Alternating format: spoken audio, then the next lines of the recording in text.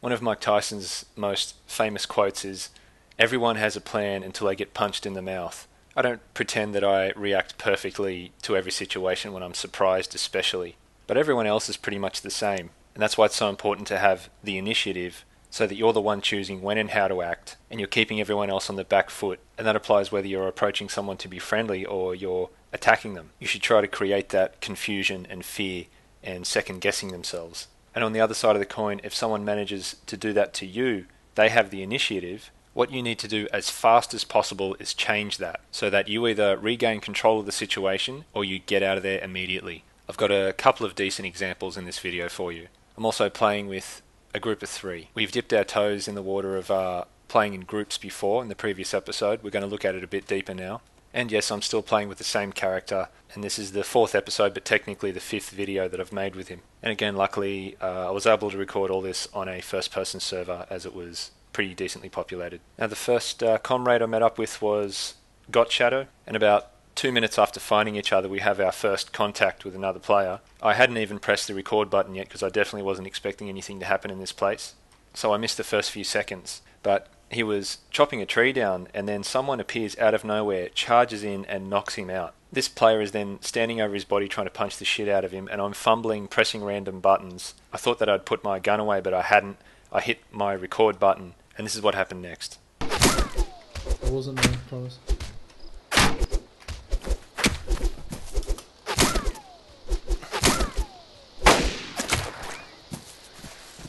Well, I just fucking killed him. Nice one, dickhead. What the fuck was that about? I wasn't like next to him. We move on to meet up with Vanguard. He's in Pogorevka. We get there and meet up and spot another player in that town. Then the server immediately restarted and it goes from night to morning. We want to get into a good position and observe the town in case he spawns back in there. We also want to find out if he's alone or not. So this is the town where we saw the other player. We move around this way trying to find a good spot, but we're not successful yet. Once we reach here, Pogorevka is behind a hill and we can't see it. But to our right, we actually find that we have a great view over Rogovo.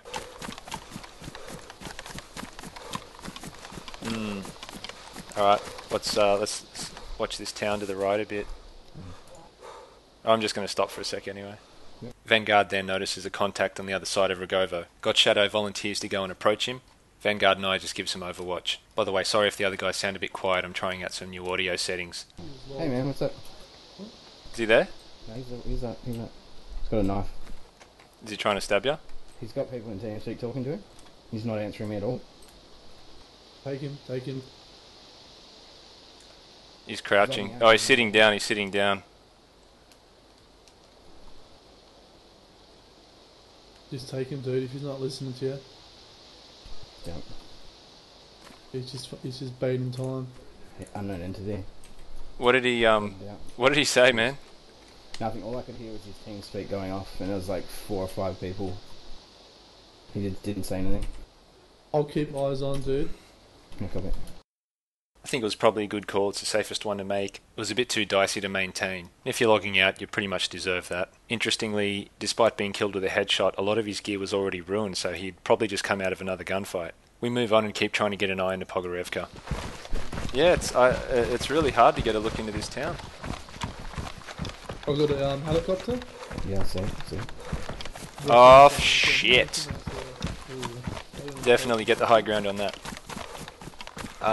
But we need to give it a wide berth. I think if we can move up to the far right away from it, we'll just set up Overwatch so one of us can loot it.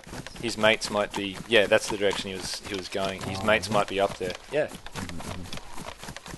We might be running right into them. We could be going into a trap.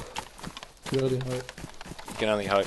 We move to some high ground above the chopper, but along the way we make sure that we can't visibly see it. If we can see the chopper while we're actually moving, then anyone in or around the chopper crash site will also be able to see us. Once we're in a forest just uphill, we start moving down, a couple of us get in position. Once again, Got Shadow is the one who pushes forward to have a look.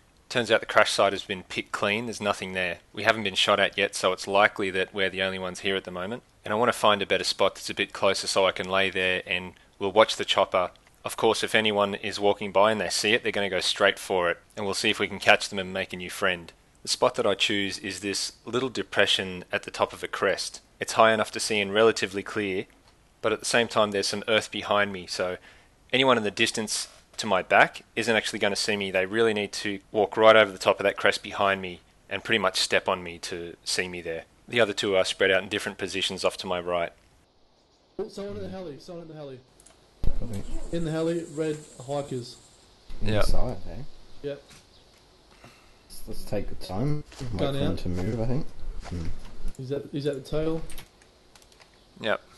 You take it then if you got him, if he's moving. Oh, well, do you want to try... Oh, what do they got? Good What track, gun? eh? They've got a pink beanie. A pink fucking balaclava. We'll try to track him and have a chat. Just watch what direction they head off in.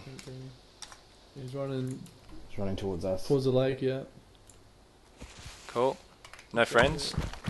I'm not seen. Put your gun away. Oh, Shadow. Why'd you do that? Did you kill him? He's logging out. Was he? Unknown entity straight away, dude. Straight away was unknown entity. He was logging out. Fuck, dude, you're brutal. You deserve to die for combat logging, but I'm sometimes also inclined to just let people log out, and hopefully he would realise that we were actually not trying to kill him. I don't know what's going through his mind now. He might actually have thought afterward that he made the right decision and should have logged out sooner or something. Before he tried to log, he said something like, "Don't kill me, I've had this character for over an hour," which is pretty funny to me if you think that's a long time. The next mission was a blind date at the military base under the Vereznik Hill. Since a lot of people tend to take this dry creek bed as a path into and out of the military base, Godshadow and I get set up in here, and we're going to see if we can intercept someone. Vanguard is set up over there with a good view over the whole area. Once we got there, it turned out this little spot at the intersection isn't so great. You feel kind of exposed and at the same time unable to properly scan the area around you safely. And even if we have warning from Vanguard, it's quite possible that someone could walk up to us and we'll see each other at the same time. We're in their path, the line that they're going to follow. You really want to see them first and make them doubtful about your exact position. Seems like the chances of an all-out kind of deathmatch scramble for survival is pretty likely here. But we stick around a bit longer and eventually spot someone at the military base. They seem to be walking around there and going prone and just waiting for someone to come by. So we feel that we want to take him out just for doing that. But he won't move and we don't really see him again for a while. Vanguard's probably getting bored, he gets ants in his pants, and he comes up with an idea, which is to go down into the base and pretty much run around in circles and try to draw the guy out towards us so that we can take him out. I tell him that's suicidal, but he's not having it. He runs in there and starts doing some circle work. Then even Godshadow gets that tingle in his pants and he starts moving in. I'm gonna run down. You gonna run down? Oh, Yeah. really? Okay. Got my magnum out. I'm dead, I'm dead. I got What? sniped somewhere. You got sniped. Nah, I was let's in the corner back of out. the penetration. I was Let's corner go of the north. opening. Let's go north, dude. Didn't even hear it. Since we now have other players who we don't know the position of and they're apparently pretty accurate, we don't know if they've seen me and Godshadow, but we need to eliminate that possibility. We move out to Cabinino, have a break to eat and discuss things, and we think it's quite possible there could be a sniper sitting on top of the Vereznik Hill. Then we start moving back toward Vanguard's old position, and that should let us get an eye on the hill. But it's possible that the sniper could have killed Vanguard from where we're going to. So as Godshadow is moving along the road and making sure that the hill is visible, I'm not looking over that way at all, I'm scanning around in the immediate area. Godshadow actually found a piece of paper on the ground here, which means someone has probably unpacked ammunition right on that spot very recently. We hear multiple shots from different weapons coming from the military base, and I'm pretty sure that there isn't anyone hiding around behind us, so I move down to join Godshadow. He spots two players moving up the hill, and apparently they've killed someone. I keep trying to see if I can get a shot on them, but they're very far away, and I don't really have a good idea of the exact range. I'm pretty sure my first shots are going to miss, and then we've lost them. They eventually come down, walk past the base, and start moving along the creek bed. Let's examine this position we're in right now for a moment. We have a very clear view over a large area. Where I'm laying right now, I have pretty much a 180-degree view. But the really bad downside to that is that 180 degrees of the landscape can also see me. This is an issue which is pretty much non-existent on a third-person server. Once they start walking through the creek bed, they're closer to me than they were in the mountain, but I'm still not sure about the range. I haven't previously fired test shots from this position to figure it out, and I could have used a map to range find, but maps aren't working for me. I'm pretty sure it's something to do with the new UI. They're just going to get away if we do nothing, so we start firing to hopefully pin them down. It works and they take cover in the creek bed, but I'm still having a lot of trouble zeroing, as I can't really see where my bullets are landing. Ideally, if we had someone over near them, we could have sent them into flank. He's looking right at us. Yeah, they're both in there. I can't hit this. I'm firing one more shot and we're going to piss off, alright? Yeah. Well, shot to that, dude. Shot to that. Yep, let's go. Just bail. Ooh, that's coming from all over the place. That's not from them.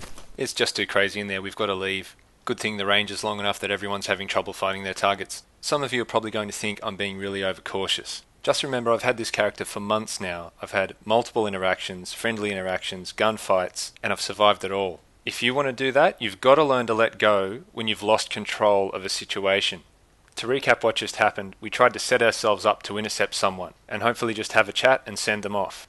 One of us took a mad risk and it didn't pay off. We were one man down and tried to regain control of the area. That definitely didn't work out. There were probably now multiple groups involved. It was getting very complicated and unpredictable, and we pretty much just aborted. And that's about where I ended the session for the night. The next day, I'm meeting up with Vanguard and Boydie, and I'm hoping to set a good example of how to loot a military base with a group. It's getting very dark as we move into Starry Sober. We approach from the northern side, come over the hill that's just above the tents, and we clear that area above the tents before moving in at all. Boydie and Vanguard get into position. Then I go in, check the tents, there's not much there. As I start leaving the tents and coming back up the hill towards them, Boydie spots someone coming in from the east. We watch them loot all the tents, and we're trying to figure out if they're alone. He's walking downhill away from us to the barn, and I think, fuck it, let's do this. I'm going to go down and talk to him. Ah, he's going. I think we lost him. No, I know where he is. Am I heading? I should be right behind him, I think.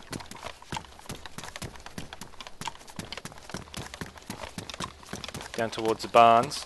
Yeah. That's Yeah, me. got zombie aggro. Hello, man. How's it going? Ooh. There's multiple. Oh, multiples there are. Yep.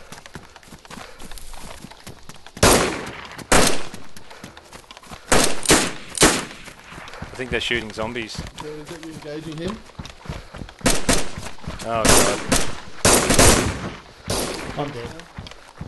Now I'm taking off because I thought Boydie would stay on the hill behind me and give overwatch. So if they'd killed Boydie, they'd obviously figured out where we are. Turns out he's charged down the hill and got there before me and got into a close-range gunfight. And after that happened and I backed off, Vanguard then went in. He finds one person running around and he starts talking to him. The other bloke is talking back, but he's being pretty aggressive. I come back immediately to give him some backup.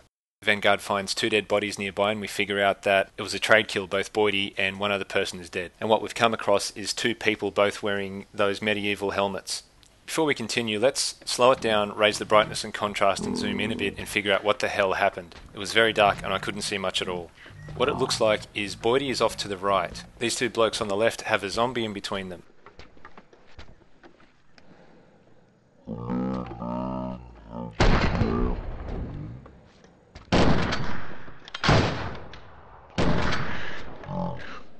Anyways, I'm back and Vanguard's seeing if we can resolve this peacefully. From this point on, at least.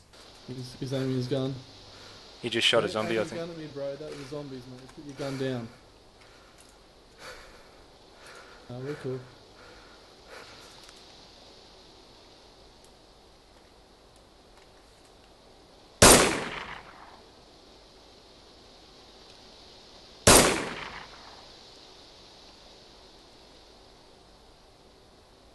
I'm gonna patch up.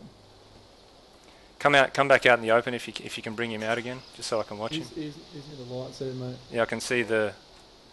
I was bleeding, I was going to patch myself up. Let's raise the brightness and contrast here just so you can see what's happening better. I think he's aiming at you. Where is he, dude? In between me and you, pretty much up the hill in the camo nets. He's not aiming. Now he is. I think he's quite sceptical about Is he aiming at you? just happened. I can't see him at all. I killed him. It looked like he's aiming at you. Hold Fuck up. him. Okay, let's analyse what just happened. The biggest mistake there wasn't the fact that Boydie ran in front of me. It was the fact that I never specifically told him to stay there while I went down. I just assumed that he would do that. So at the end of the day, I really should take the blame for that interaction not working out. If he communicated that he was moving in, I would have said something, but That's not good enough, really. I do think there was a semi-decent chance that after I said hello, they would have been okay. But under any circumstances, if you see someone sneaking up on you in the dark and saying nothing, and they've got a gun, what are you going to do? I don't blame them for shooting first at all. Apparently the second one was trying to get Vanguard to loot Boydie's body, and that's a pretty obvious ploy to make him stand still so he can shoot him. I understand that as well. He wants to get revenge for his friend just getting shot. Besides that, I hope you can see the value in having most of your group staying hidden. You need to hide as much from people as possible, even if you're trying to be friendly. That worked both ways in this instance. We had a great advantage in the beginning, being completely hidden and knowing where one of them was, but they had this card up their sleeve and that there were two of them, and then it flipped back the other way where we had total control, we could choose what happened. Unfortunately, they decided they wanted to continue to fight. The opposite approach to that last example would be just to go balls to the wall with intimidation, but you need more like a 5-to-1 kind of ratio to do that, and even then it might not work. I have an old series of catch and release videos where I work with quite a large squad to do that if you want to check it out. The fact that it is so damn hard to survive encounters with other players is to me what makes this the most intense and interesting game I've ever played. 4 times in this video I've tried unsuccessfully to just have a friendly interaction, but that just means that when it does work out, it feels even better. And this is why I have no sympathy for people who complain about KOS and say that they walk up to people and try to be friendly and get shot every time. As far as I'm concerned, you just need to get better at the game. Sorry if that sounds a bit harsh, but that's how I see it. I'm going to make an addendum to this video, and it'll just show me, Vanguard and Boydie looting these same tents again after server restart. Nothing actually happens, I'll tell you now, but I just thought some of you might be interested to see us go through the whole thing without any interruption, without any voiceover. And you can see the method that we use in more detail. It's not perfect and there are still things there that I would like to improve, but as I said, I thought some of you might be interested to see that. Okay, thanks for watching, see you next time.